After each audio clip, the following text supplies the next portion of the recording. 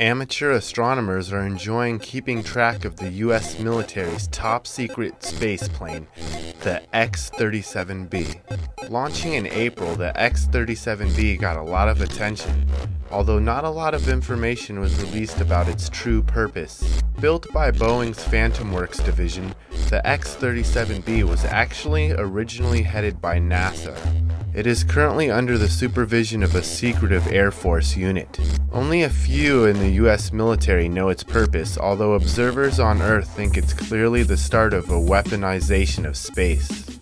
In May, the X-37B's behavior suggested it was testing sensors for new spy satellites. It can also be a simple satellite tracker. When the shuttle disappeared July 29th, conspiracy theories about its fate started. Amateur skywatcher Greg Roberts of Cape Town, South Africa, noticed it failed to appear above his base on August 14th. He spotted it 5 days later. Greg Roberts noticed it was 30 kilometers higher and also on a different trajectory according to associates in Oklahoma and Rome. The small change of orbit can be a test of the maneuvering system.